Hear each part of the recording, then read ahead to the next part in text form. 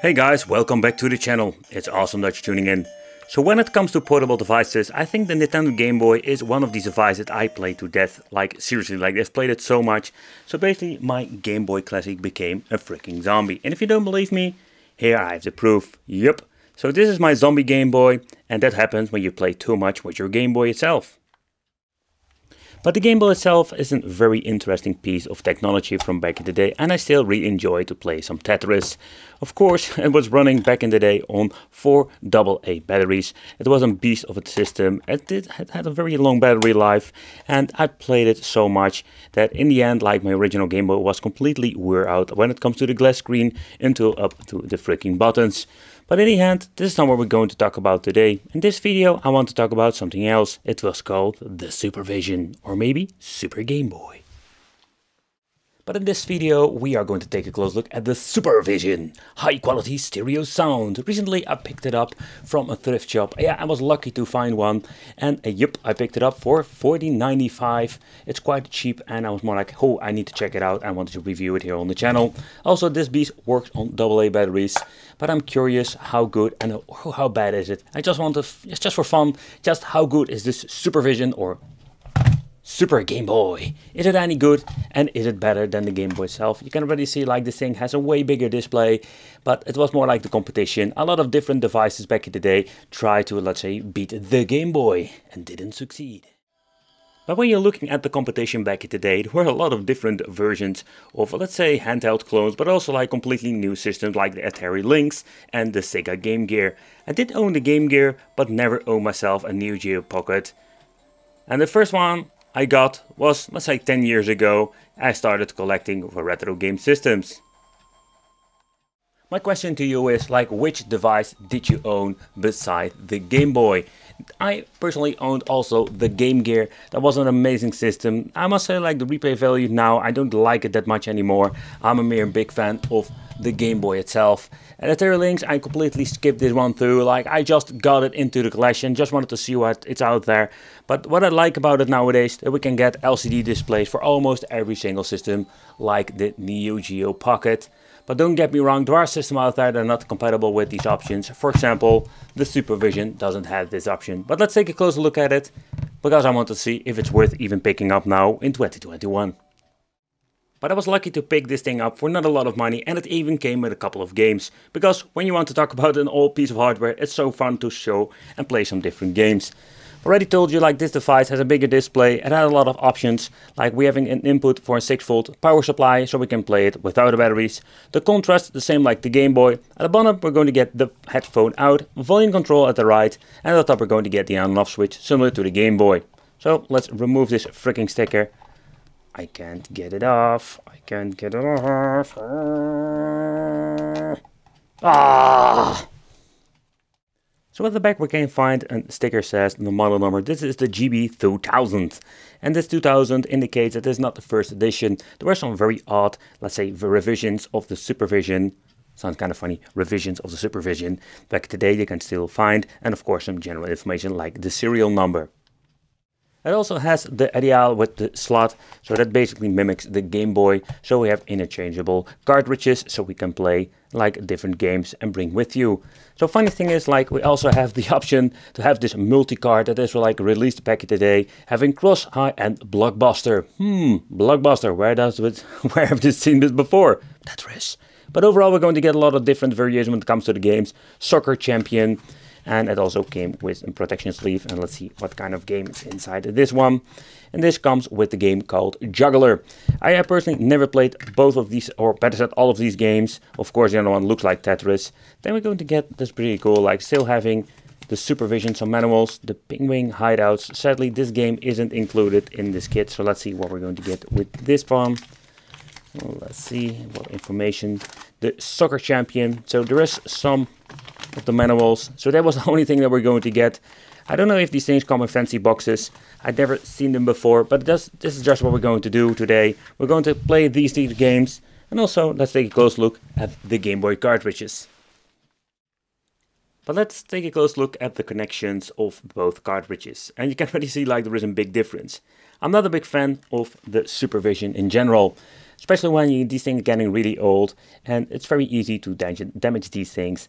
Like even like you can see having like two sides that you can damage it. So they just needed to have like a cover like with the freaking Game Boy. So the construction of the cartridges, in my opinion, with the Game Boy was superior than compared with the supervision. This thing still worked very good, but you can see like it is very clean, so I don't need to touch it too much. Otherwise it's highly possible that when you're touching it too much and it becomes too much filth in it, these games will be like unplayable within a couple of years. A little bit of a bummer. Okay, so a really fun fact, so when there is no cartridge inside and I try to power it on, nothing seems to be working. Compared with the Game Boy, you can basically boot it up without a game. So it is a quite interesting concept. So let's click it in, let's power it on, and let's see what we're going to get. That first part sounds very familiar. Let's play some games. Alright, so we're having two games with this one. The display is very similar to the Game Boy. Alright, so let's try the cross high. Of course, beginners. Noob mode activated. Oh boy.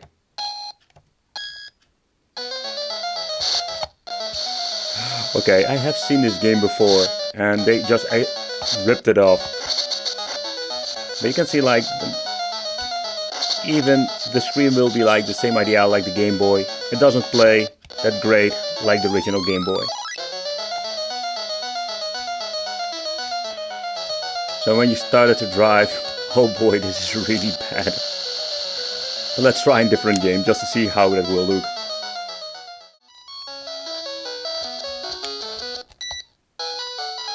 I'm gonna say a very unique soundtrack. Or did they rip it off? Let me know in the comments if you know. Let's see what happens when you're putting a line. A different sound. But this is just a really basic Tetris clone.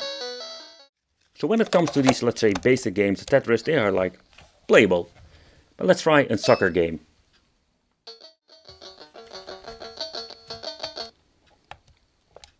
Yeah, exercise, that's a good idea.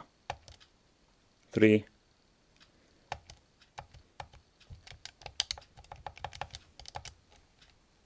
Oh boy, this looks really basic. I'm not used to this anymore.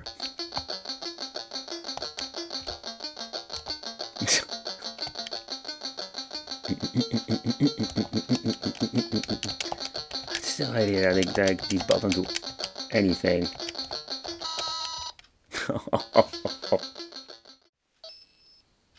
Okay.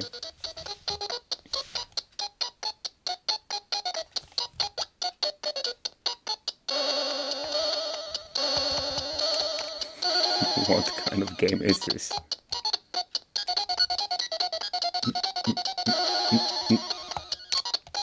I can jump.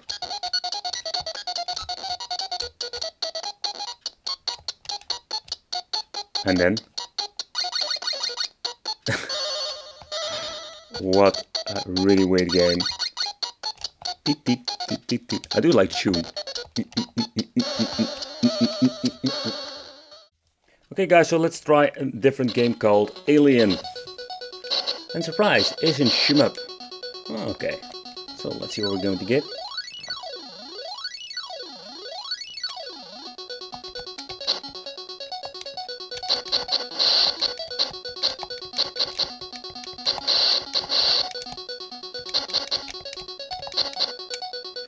The soundtrack are quite basic if you ask me when you're comparing this with the Game Boys, like R-Type.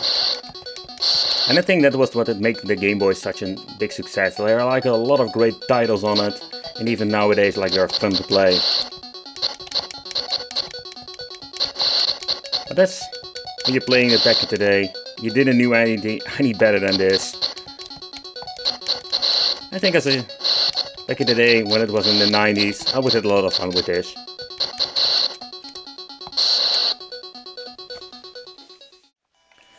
Okay guys, so this is what we're going to get with the supervision, and it is like nothing to be compared with the original Game Boy.